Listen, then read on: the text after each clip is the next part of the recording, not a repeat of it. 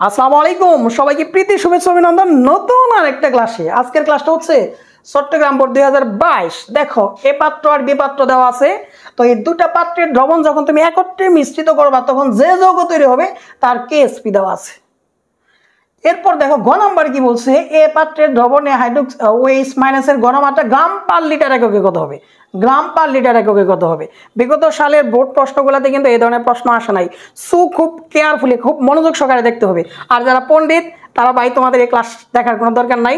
যারা দুর্বল আছো তারা খাতা কলম নিয়ে বসে যাও। চলো এবার ক্লাস করি। ঘ দেখো এই যৌগ দেওয়া আছে MOH3। এটাকে যদি আমরা বিয়োজিত করি কি উৎপন্ন হয় একটু লক্ষ্য করে দেখো তো। প্রথমটা কি হয়, ক্যাটায়ন। এটা তো মনে আছে, প্রথমটা কি বলো, ক্যাটায়ন। তাহলে এম লিখে ফেলো প্লাস OH লিখে ফেলো। তাহলে এটা যদি ক্যাটায়ন হয় এটার উপরে প্লাস দিতে হবে। কত প্লাস দিবা দেখো তো। এটার সাথে যে OH যুক্ত আছে কত হিসেবে যুক্ত আছে, 3টা। তাহলে এখানে 3 প্লাস, আর এটা হবে মাইনাস। আর এখানে যে 3টা আছে OH এখানে বাম পাশে দিয়ে দিতে হবে 3। এখন একটু লক্ষ্য করে দেখো তো যে সাধারণত আমরা যখন কেএসপি বের করছি তখন এগুলো নিচে কি লিখছি বলো, এস। এটা এস, এটা নিচে কি লেখা হয়েছে 3s। দেখো তো এখানে চমৎকার করে ঘনমাত্রা দেওয়া আছে না। তাহলে এটার মধ্যে তুমি যদি ঘনমাত্রা 0.03 বসাও বলো তো এখানে কত হবে 0.03, এখানে কত হবে 0.03। আর এই যে 3 আছে না, এই যে 3, এই 3টা কিন্তু বাম পাশে গুণ করে দিতে হবে।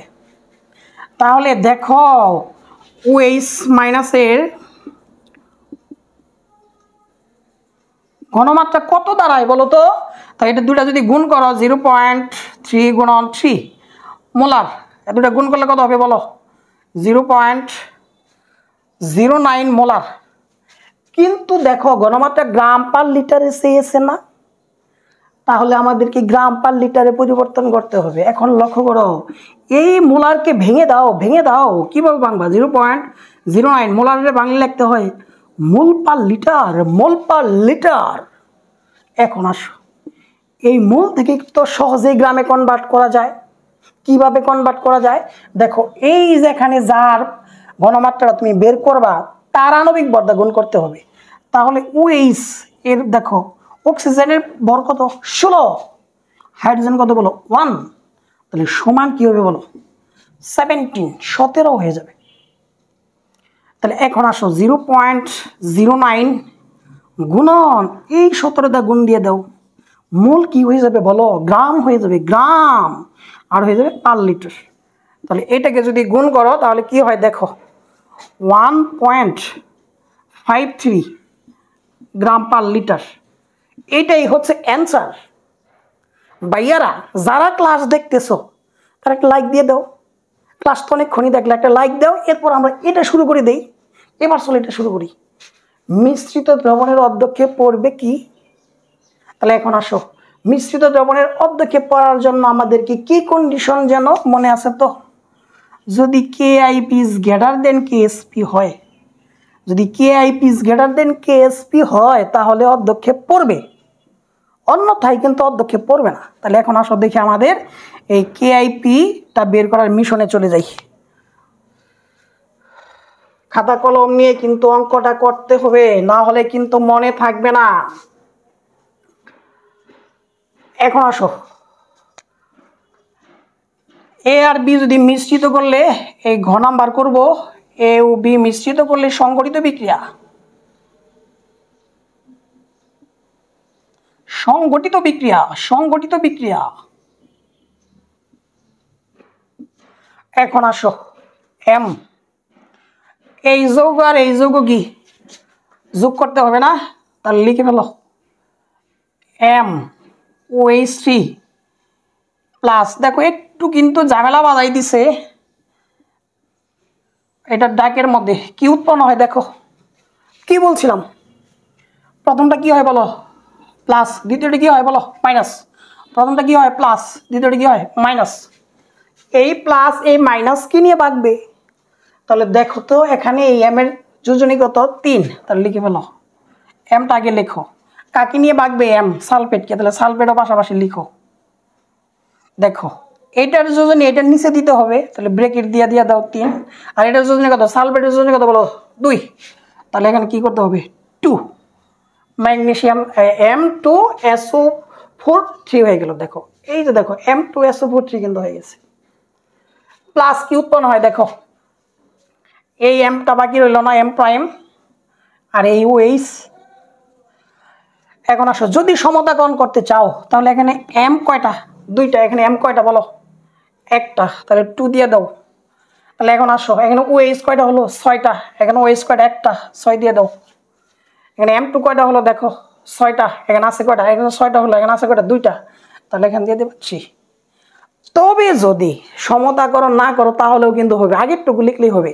আর যারা ভাইয়া তোমরা একটু দুর্বল তাদের জন্য একদম শর্টকাট টিক্স, এখানে যে যোগটার KSP দেওয়া থাকবে তুমি বাম পাশের টুকু লেখা তীর চিহ্ন দিয়ে ওই যোগটা সুন্দর করে লিখে দেবা।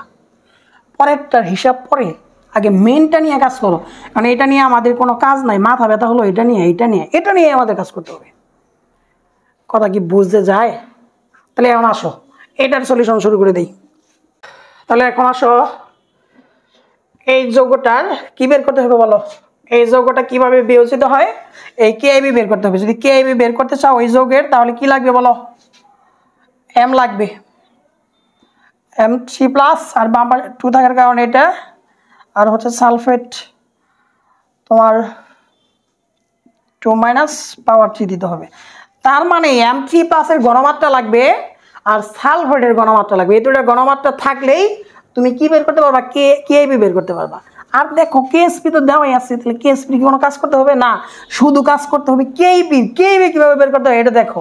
তাহলে এখন আসো আমরা মিশ্রিত দ্রবণে এটার ঘনমাত্রাটা বের করে ফেলি। তাহলে কার ঘনমাত্রা লাগবে বলো, M3+ এর। আচ্ছা এটাকে আমি এইভাবে করে দেই,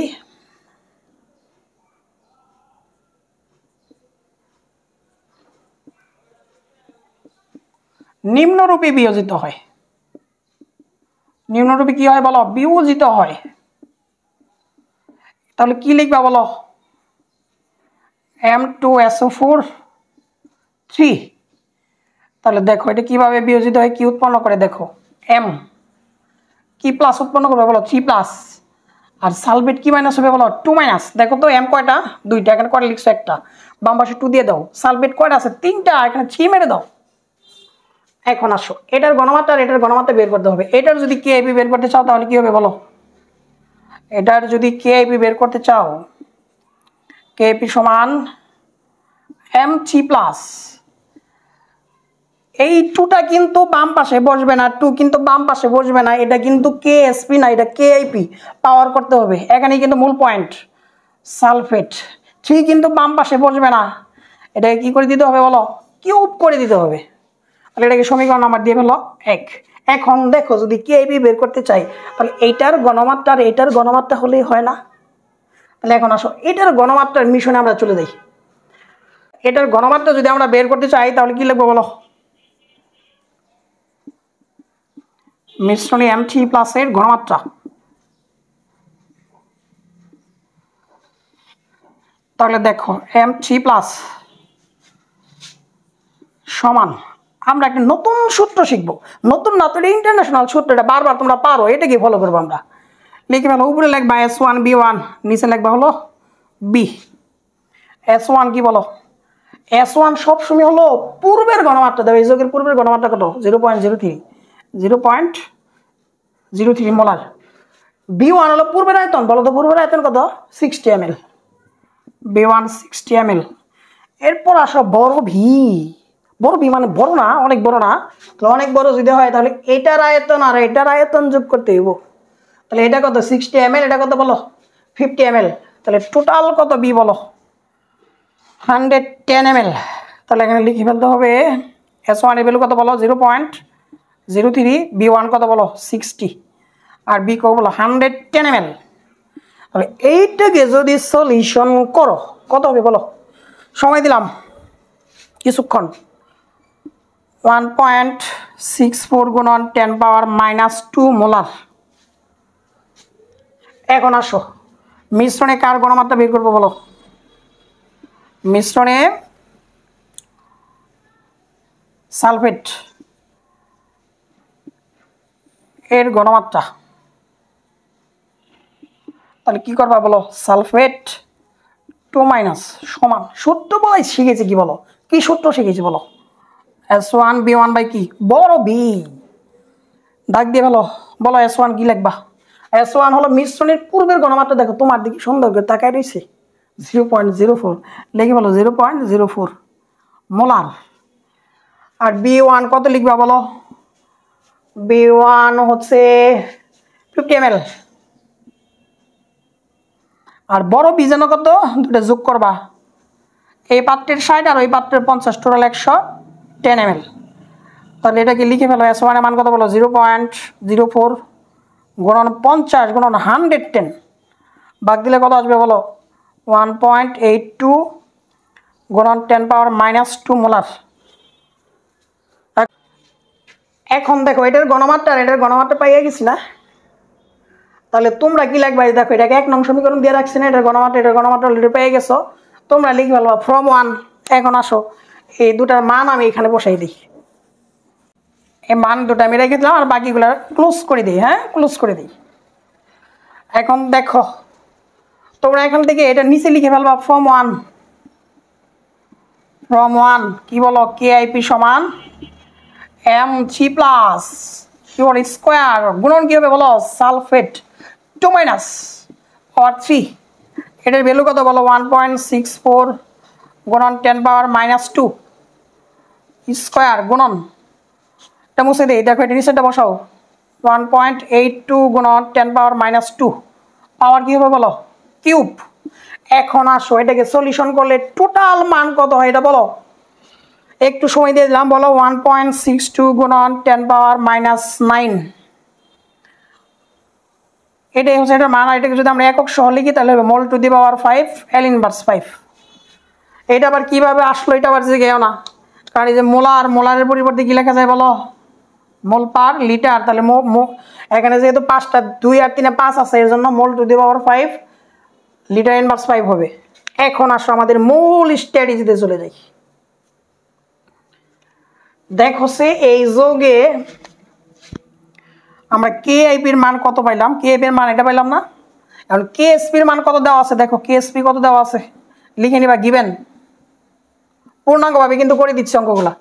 গিভেন KSP দেওয়া আছে হলো 1.75 গুণন 10⁻⁻11। এখন একটু লক্ষ্য করে দেখো এই মান বড় না এই মান বড়, দেখো এটা -9 আর -11, এটা হবে ছোট মান, এটা হবে বড় মান, তাহলে অতএব আমরা কি বলতে পারি বলো KIP is greater than KSP, KIP is greater than KSP। তাহলে কি হবে বলো অর্ধক্ষেপ পড়বে, তাহলে কি পড়বে বলো অর্ধক্ষেপ পড়বে। এতক্ষণ অঙ্ক করে কেবল অর্ধক্ষেপ ফেলালাম, বুঝছো ঘটনাটা, তাহলে বলতে পারি সুতরাং অর্ধক্ষেপ পড়বে, সুতরাং অর্ধক্ষেপ পড়বে, অর্ধক্ষেপ পড়বে। ক্লাসটা কেমন লাগলো, যদি ভালো লেগে থাকে তাহলে কিন্তু কমেন্ট করতে ভুল করবা না, কারণ তুমি কমেন্ট করা মানে আরো তোমার বন্ধুরাও এটা দেখবে এবং এটা দেখে উপকৃত হবে, তোমাকে কিন্তু একটা থ্যাঙ্কস দিবে। আজকের ক্লাসটা এই পর্যন্তই, সবাইকে অসংখ্য ধন্যবাদ সাথে থাকার জন্য। দেখো গেমে গেছি ক্লাস করতে করতে অলরেডি, এখন তোমরা যদি আমাকে সাপোর্ট দাও তাহলে আমি আরো নতুন নতুন ক্লাস নিয়ে হাজির হবো ইনশাল্লাহ। আর নতুন নতুন ক্লাস পেতে চ্যানেলটি সাবস্ক্রাইব করে রাখবা কিন্তু, আর ফেসবুকে হলে ফলো করে রাখো। ধন্যবাদ সবাইকে।